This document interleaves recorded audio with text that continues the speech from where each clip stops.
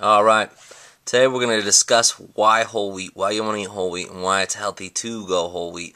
A lot of people hear that they should eat whole wheat, but they don't necessarily know why.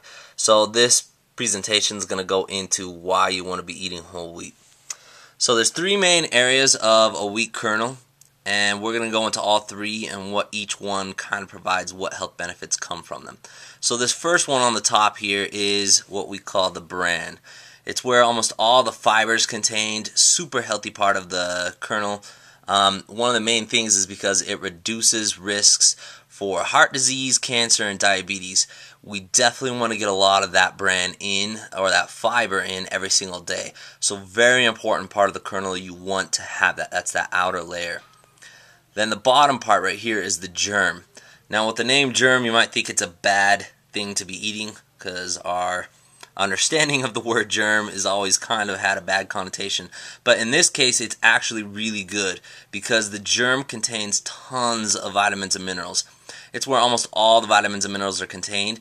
It's kind of where the whole kernel and plant starts to grow and sprout from. So they're just packed down in there. Very, very, very healthy part of the kernel. The other section right here in the middle is kind of what gets ground up into that fine flour. It's called the endosperm.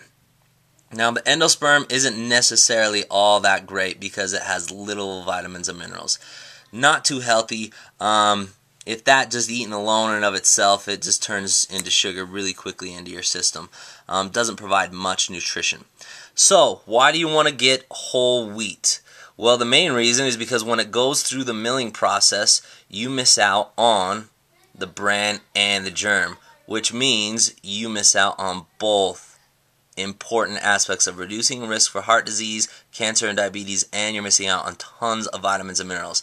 You're just left with the endosperm, where you have little vitamins and minerals. So that's basically if you're going white bread, white pasta, anything that's refined as far as a grain. A lot of cereals, almost all the cereals are white. They don't have the whole kernel or the whole grain in it.